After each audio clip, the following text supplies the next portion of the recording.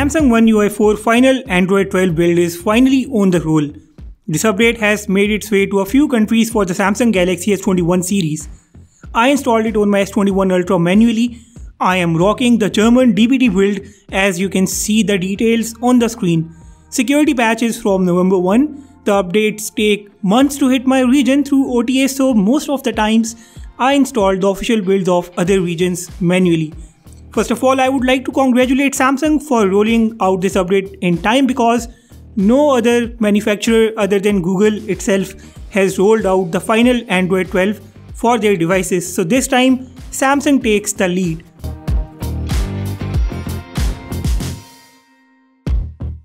Alright, we have covered all major beta builds of the One UI 4 already, and most of you are aware of all the new features. In the final build, no new features have been added, but I'll still give you an overview of most of the new features, if not all, in a bit. Before that, let me talk about the experience. I was an early adopter of the One UI 4, and since the first build, I've been rocking every new beta build all the way up to the One UI 4 Beta 4. Starting with the Beta 1, the UI was full of bugs. The apps used to crash every now and then, and the UI itself was laggy. Everything slowed down on the phone, but that was quite understandable because that's what beta builds are all about, right? Samsung fixed some bugs with the Beta 2, introduced some new features including the theme color options. More bugs were fixed in the Beta 3 and 4 with improved animations. Some animations like that stretch animation in the settings app was removed. The Beta 4 still had lags, and my expectations from the final build were not that high, to be very honest. Just last night I installed the final build and I was shocked to see how well it works. It's been more than 20 hours since I am running the final build, and here is what I have noticed so far. The battery management on the new One UI 4 has improved a lot. My phone is not picking up a lot of heat either. I remain glued to my screen most of the times because I happen to be a trader as well, and for me the battery life and the screen on time matters a lot.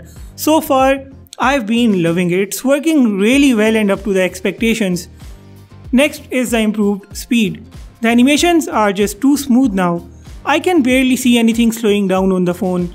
Everything is too fast. Let me show you some animations of the stock applications, the recent applications, and whatever you do on the phone, whether you switch between the applications, you open the applications, you play some games, whatever you do, the phone has become a whole lot fast and responsive. I have never seen animations this fast and fluid on any Samsung phone before. Can't say much about other devices because I am a lifelong Samsung user only. I cannot see any jerks, any choppiness anywhere while using the phone now, which used to happen in all the beta builds. The stretch animation from the settings app has been removed permanently. It wasn't there in the Beta 3 and 4, and it's not there in the final build of the Android 12 either.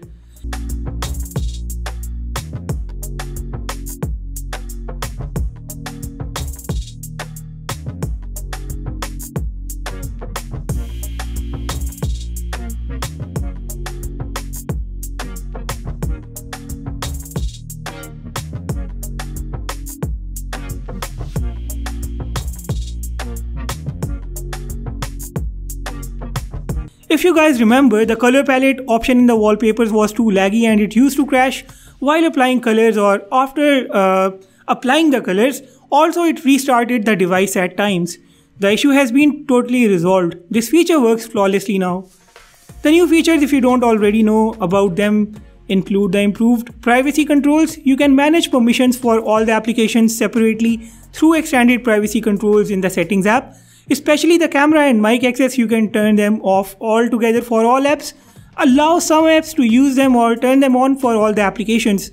Furthermore, if any application accesses the microphone or camera, the mic and camera icons appear on the top right corner of the screen like they do on the iOS.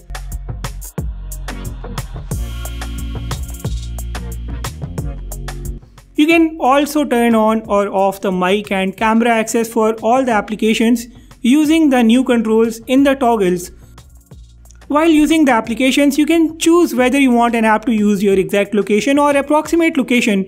You can also view location usage in the privacy settings.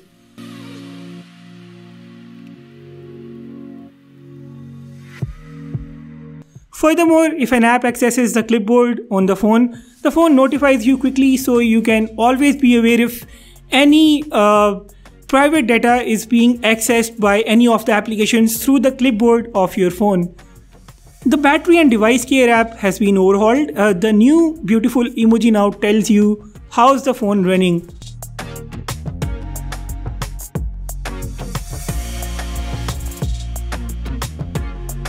You guys already have an idea about the theme color options. This option brings Samsung One UI 4 more in line with the Google Android 12 Material U. It still needs a lot of improvements. For instance, if you use this same option in the Samsung Good Lock application, you can customize the colors, create new colors for almost all the elements independently. While in the current theme color palette, you can apply system generated colors which are quite limited. Samsung has also added some new features to the Samsung keyboard application. You can customize the keyboard toolbar now. In the keyboard application, you can create an emoji pair and apply an animation of your choice. And yeah, the YouTube and some other search integrations are also there in the Samsung keyboard application now.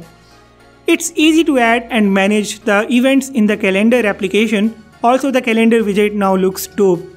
If you run a timer on the phone and close the clock application, the timer starts appearing in a small pop-up on the screen like this. I think this is a new feature because I never saw this feature in the One UI 3.1 or One UI 3.0. So you guys have to tell me whether this is new or this is old.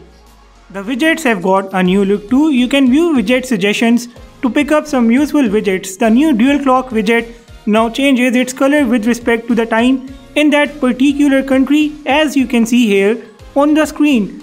The lock screen widgets have got a new look as well. You can change the media output devices right from the lock screen of your phone. Furthermore, you can now add a voice recorder widget to the lock screen widgets and control the voice recordings without unlocking your phone. And how can we forget that all new weather application which looks enormously good. I have become a fan of this new weather application. It's good, it's smooth, and it's lovely. Navigation gestures work much better now. You can show or hide the gesture hints and switch between applications even when the gestures are hidden. The camera app has got new UI elements too. The zoom controls appear better now. Camera leave buttons are gone. As you can see, the zoom in and out buttons for the selfie camera have also changed. There is a new grid option in the Pro mode of the Samsung Galaxy S21 Ultra, and of course all the phones that are going to get the One UI 4.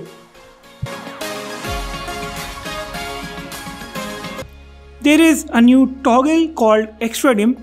Just as its name suggests, it takes the brightness down enormously, reducing the stress on your eyes and also saves the battery of your phone.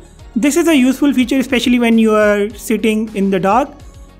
As I said, it does not only save that stress on your eyes but also helps reduce the load on your phone's battery, and you can change the intensity of the extra dim mode according to your own liking. The AR emoji now gives you a number of new dance moves and animations for the emoji. You can also integrate your AR emoji with your Samsung account, and this will appear as the profile picture too. You can create animated collage videos and stories in the gallery application. Now I believe this feature was there already, but Samsung has just improved a thing or two and highlighted this once again in the changelog of the One UI 4 beta. Now this is not it with the list of the new features and changes, but I believe the ones I mentioned here are the most important ones. If you have found any new features, make sure to mention in the comments. I am also testing this UI further and I'll keep you guys posted. For those of you who are interested in knowing what other devices will get this update, according to Samsung, the update will soon roll out for the Samsung Galaxy S20 series, including the S20 Fan Edition, the Note 20 series, the Z Fold and Flip, the A72, A52, A42, A32 and some other devices, as you can see on the screen. Let me know if you guys want me to make a separate video covering which devices will get the One UI 4 now that it's officially here. Drop your feedback below, hit the like button if you haven't yet, and subscribe too. With that being said, I will sign off and see you all in the next one.